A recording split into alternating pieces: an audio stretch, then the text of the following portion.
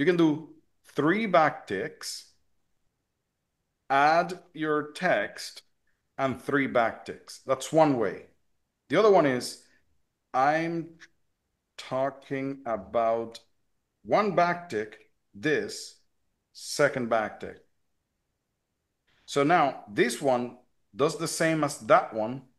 The only difference is that this one is just one word. So now here, if I copy this, and this is cool for new lines, lots of new Hmm. lines here, right?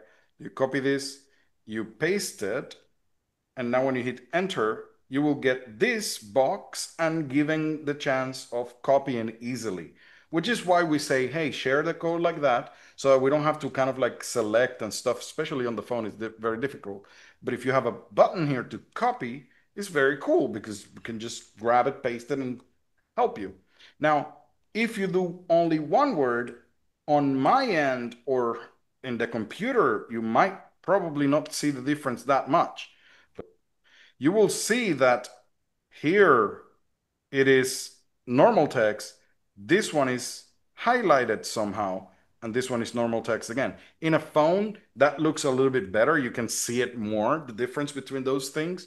But in a computer, I cannot tell the difference. But basically, those are the two things. Now, if you don't want to be typing the backticks or it's difficult to do, you can type some text and you can select it and right click on the computer and go to the formatting and you can use monospace or use the Control Shift M.